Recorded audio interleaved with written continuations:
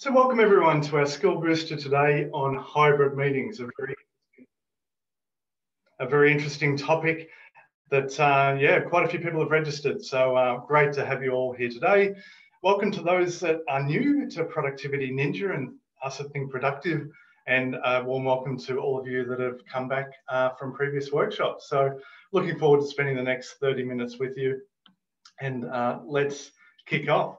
So my name is Gavin Nelson. I am a productivity ninja based in Sydney. We've got a small but powerful team here in New South Wales.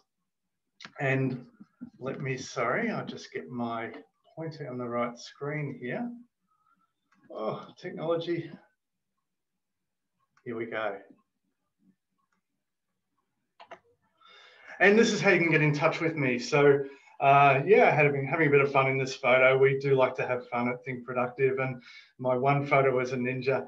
But please make a note of my email address. I've also put it in the chat. So please feel free to use the chat. This is a one-way webinar, so that's my way of hearing from you. Any questions I'll keep referring to. But I'll bring this slide up again later in case you do want to contact me about anything post-webinar. So let's kick off. Bit of an introduction on Think Productive. We're a global training business based off the best-selling book from Graham Alcott, which is fantastic. You will get access to that through the Academy. For those of you that haven't got access, we'll give you 3 months access post this webinar, registering you on your email address. So please keep a lookout. Probably sometime this afternoon or tomorrow morning, it may go to spam. So let me know again if you haven't got it. But a bit about me. I loved the book. I loved the workshops as a client of Productivity Ninja. And so I joined, I became certified, and really enjoying running workshops and hopefully making a difference to people in their work and personal lives, as it did to me. Some of these concepts that were just incredible when I went through the workshops. Zero inbox is probably my highlight. So you'll get membership to the Academy. And let's get back to the subject today, which is a hybrid meeting. This is an example. There's people present, there's people online. We've got a whole range of different ways of communicating, obviously technology being a big part of it. So it is a real challenge, as I'm sure you're aware, and hence joining the webinar. What we want to do today is talk about both the challenges and just get a snapshot of what are the key challenges so we can guide this to you, but also what do we do with those challenges, and what are the opportunities that maybe we can further maximize with hybrid working.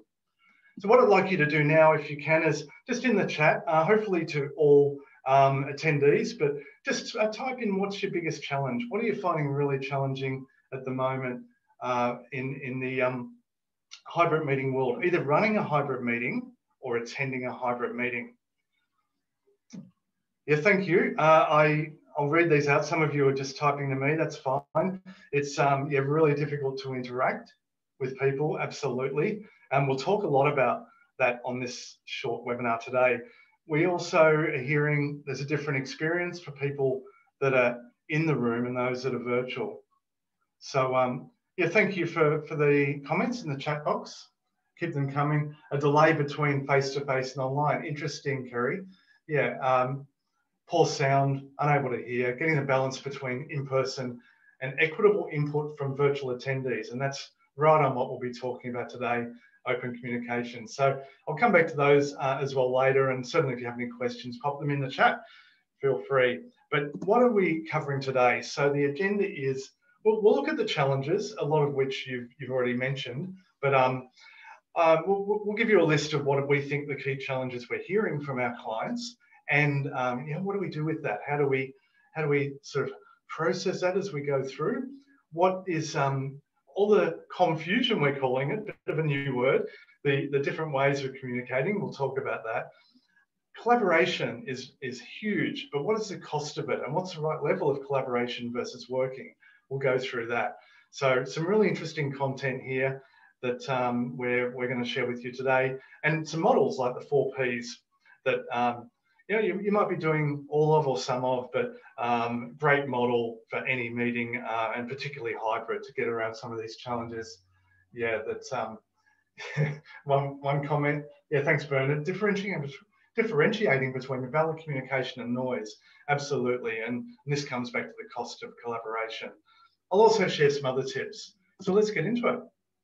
The challenges of hybrid meetings. Well, Aristotle is known for saying man is by nature a social creature. So we are social. As we're more and more hybrid, working from home or working from another location, as I am today in a shared space in Sydney, where we're not interacting with people as much or in the same way. And we'll talk a lot about that. So really challenging. It's easy to put into the too hard basket, but yeah, there's a lot of things we can do about that. But it's a real problem for us as social creatures. The second challenge, a lot of you are commenting on in the chat as well, is that we do miss being in the office. So how do we try and replicate the in-person experience for those that are in a hybrid environment? So this research was from Boston Consulting Group. It was from their Workforce Sentiment Survey in 2020.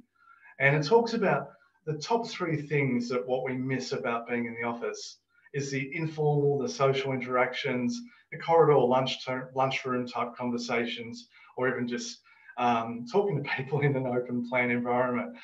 The in-person collaborating and brainstorming. So, you know, the fact that body language is most of communication, as we know.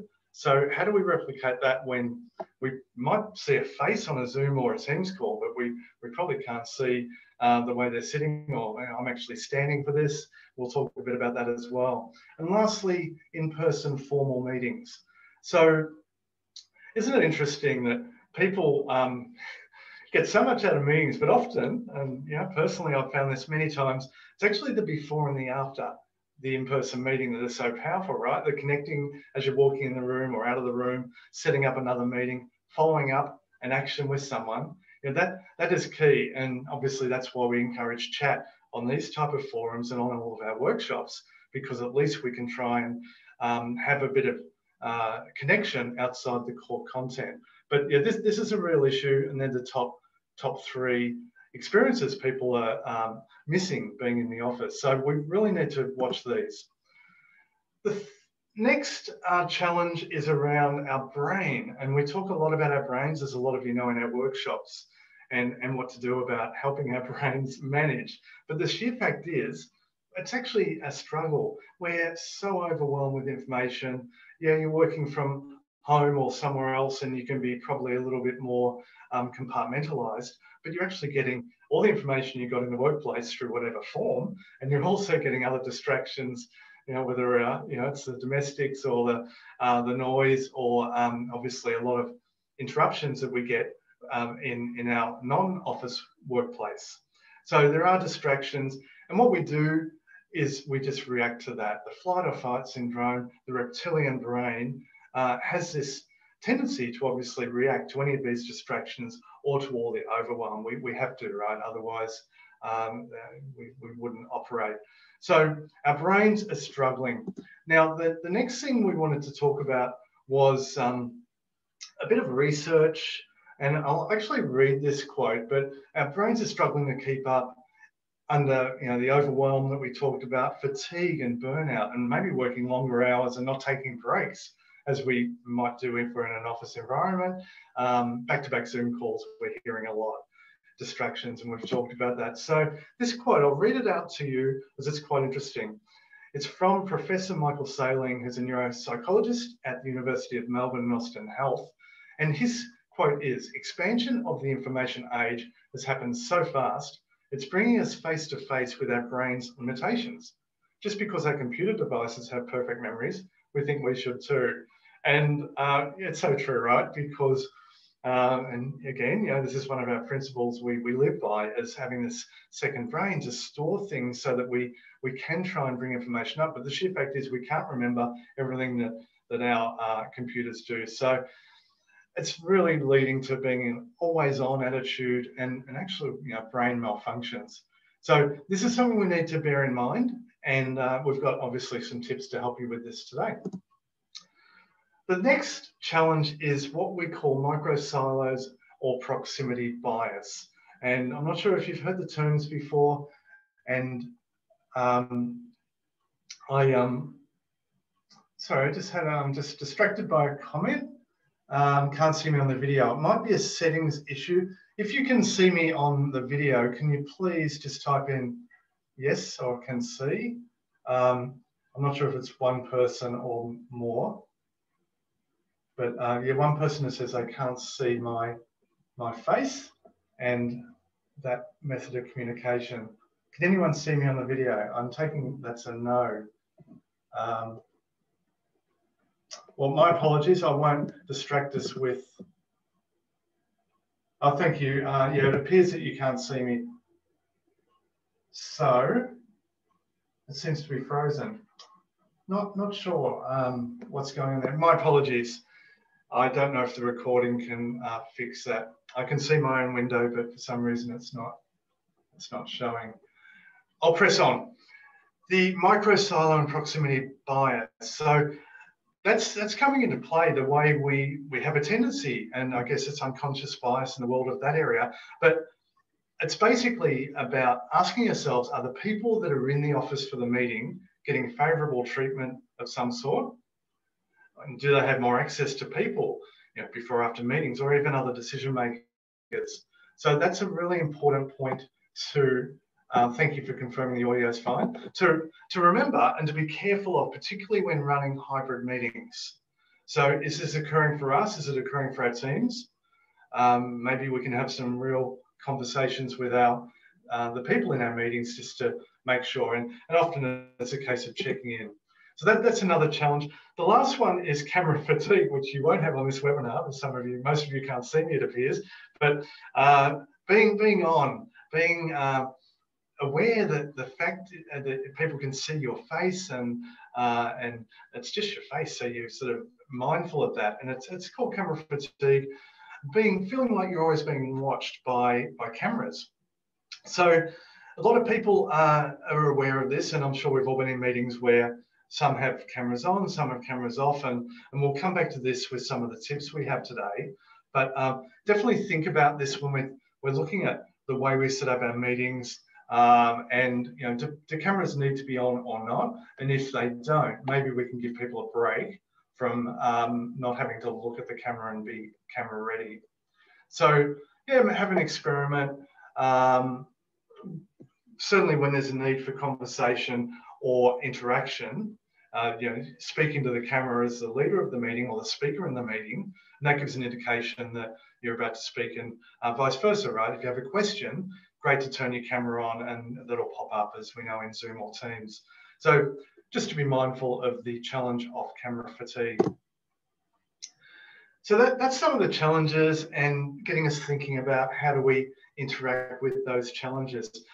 Let's actually move to technology here, and an item on our agenda called confusion. What is confusion? Well, it's essentially the fact that there are so many ways to communicate, and multiple ways to communicate with the same person. And I've certainly experienced this. I'm not sure if everyone else has, but it is just reading the chat. So thank you. Audio is fine for some. Hopefully you can all hear me okay. Is really tricky, and I've got a situation at the moment where a client is preferring to text, but obviously text only works for some forms of communication. So I run Teams meetings, I use email, but clearly there's a lot.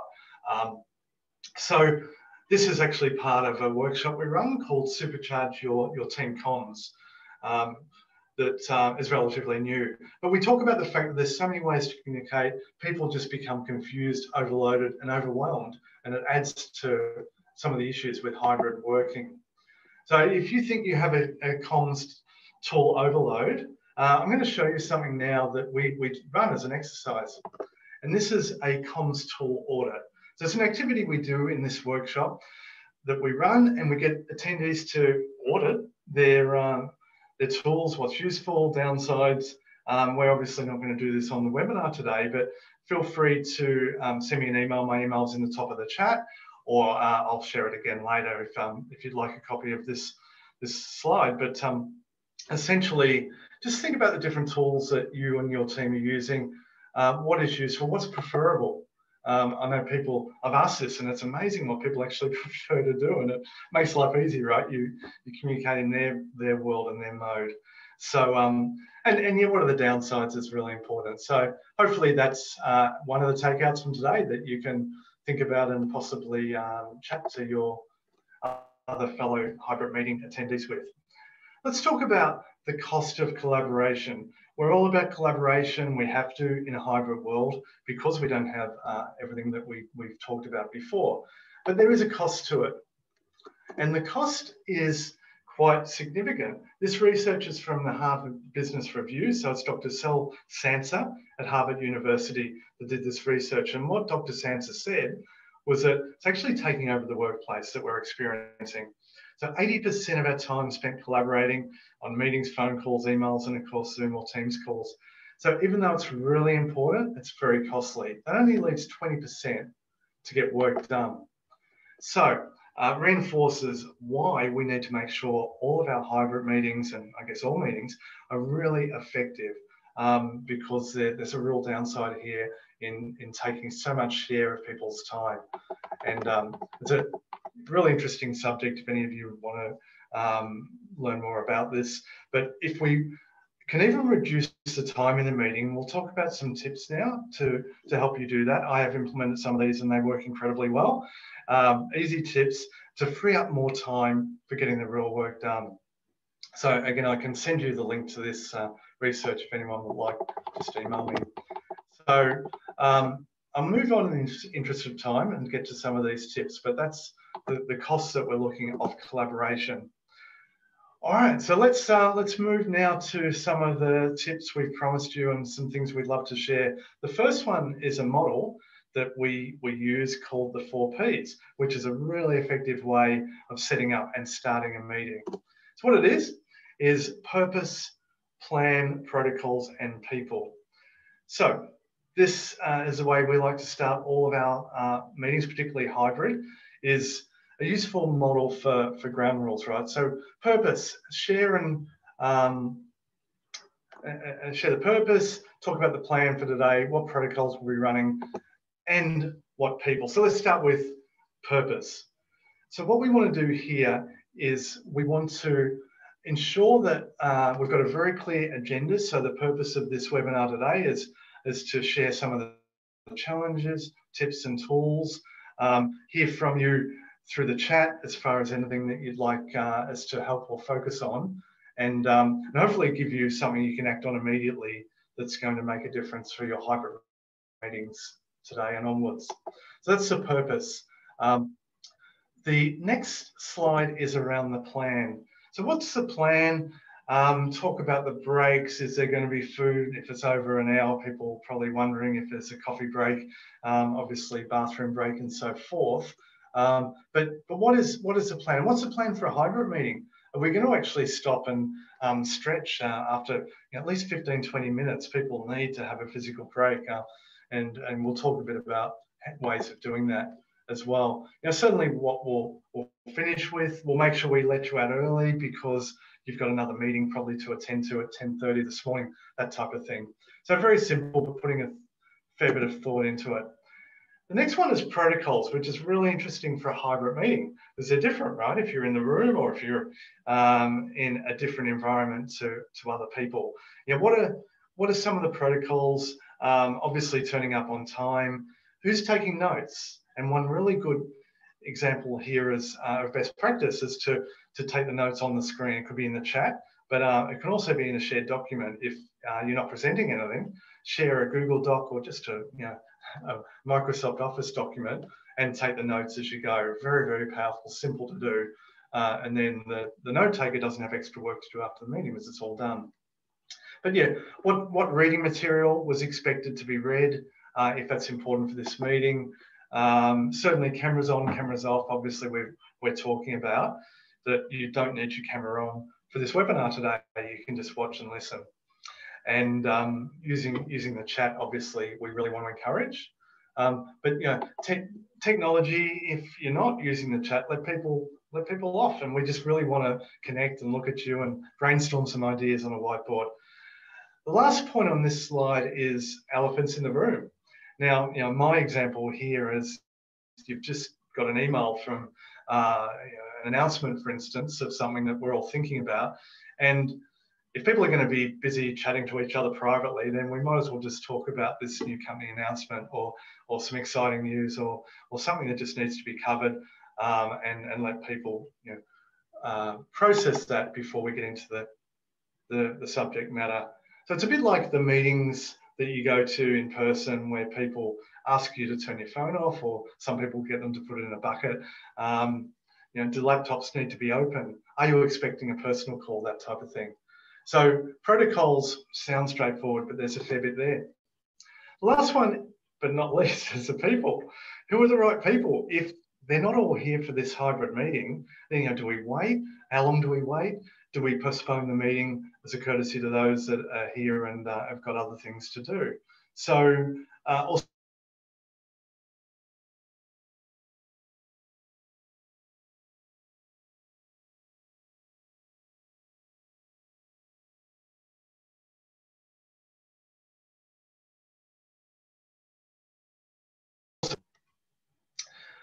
okay, moving along, we're doing really well for time, is other tips that we want to share for virtual or hybrid meetings. So today's about hybrid meetings, but we're all familiar with the setting. Everyone's getting better with technology now, but there's a lot to be said for dressing for the meeting, feeling like you're working, and but certainly being aware. That's something that no one wants to be caught out on. The other example is when stuff happens. And I'm not sure how many of you have seen this. Happy to send you the clip if you'd like it, but it's a BBC News presenter. His child walked in. And what's interesting here is not that what happened. This has occurred to me in early days of video calls, is the way people react to it. And that just puts you at ease. So this presenter did a great job. He was talking about something in Iran. It was a pretty heavy duty subject. And he just moved on really well, acknowledged, my son's gone now, whatever you want to do, dog barking, bird chirping, whatever it is. So I've got a renovation happening next door, which is why I'm in the city today. And I sometimes just ask people, can you hear that? And often they actually say no. So you might be thinking it's really distracting, but the other person's totally fine. So acknowledge stuff happens and move on from it. Now, here's a number of tips as well that I referred to that I'd share with you today. So one is an amazing principle is stopping at the 25-minute mark.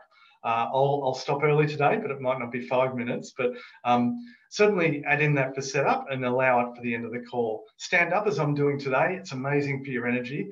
And when we're sitting down on computers in our hybrid office, check in, do an opening round. Where are you at? Use the chat I've talked about, and I've also talked about taking notes on screen. So there's some tips that hopefully help you with today. So I'm going to start to wrap up now. This is a snapshot. We'd love to cover so much more that we do in our other workshops, but hopefully you've got some immediate things to act on there. Please either take a photo of that, or I'll send you this, I'll pop it in the chat as far as the URL, and just we'd love your feedback on the whole concept of these skill boosters. We've now run 3 and we're getting great feedback, but we always strive to improve. So let me just pop the URL in the chat here.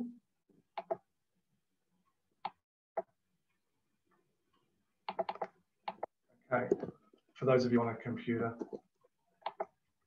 I've put 2 in. All right, there is a bit of a delay here, so just that SurveyMonkey one. Thank you. Yeah, appreciate your feedback. Really, really helpful to know. And just to wrap up on a couple of other slides is, I'm in an unfamiliar room here and I'm just trying to get my mouse going. So here's some of the workshops that we're running that are quite in demand at the moment for virtual meetings, obviously, and fixing meetings and also leading hybrid teams. So let us know if you'd like to talk to us about that. And I will finish early in the best practice. I'm going to stay on for 10, 15 minutes if anyone has any questions, and I'll just be on the chat. But again, please take a photo or email me if you have any questions. And feel free to connect with me on LinkedIn, and please follow us at Think Productive on Facebook or Instagram. Thank you so much for joining. Looking forward to sharing more short webinar skill boosters with you on our website on free stuff. And have a wonderful, productive Thursday in this short week. Thanks everyone for joining. Take care.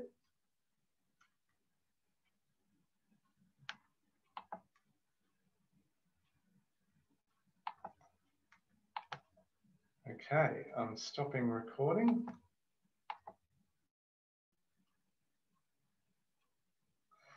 Thanks very much, Marion. Thanks, Rolla. Jeannie. Hey, Rachel. Yeah, really sorry the audio didn't work. That's strange. It seemed to be mixed. Best way to minimise the bias and inequity. Tony, great question. It's essentially checking in with people and being aware is the first part of being careful with the bias. The second part is making sure the people that are in the room, if you've got half in the office where you are and half remotely, are on the same page. So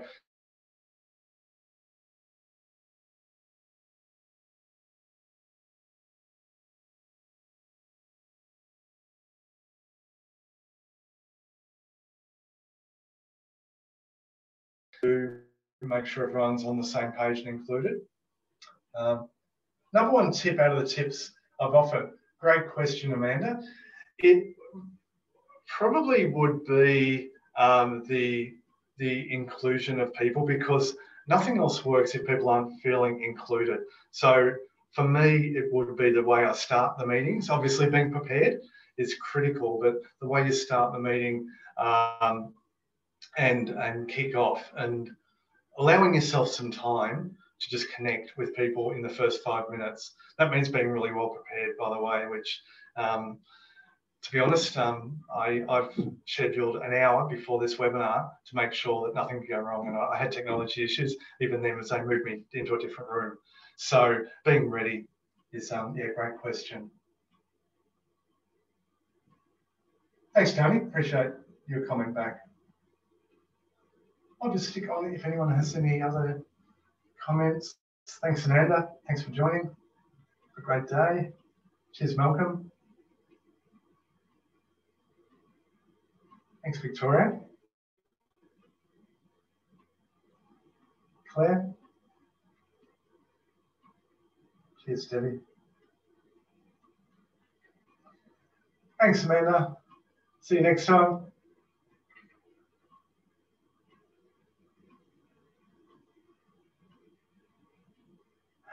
Ah, it'll be wonderful.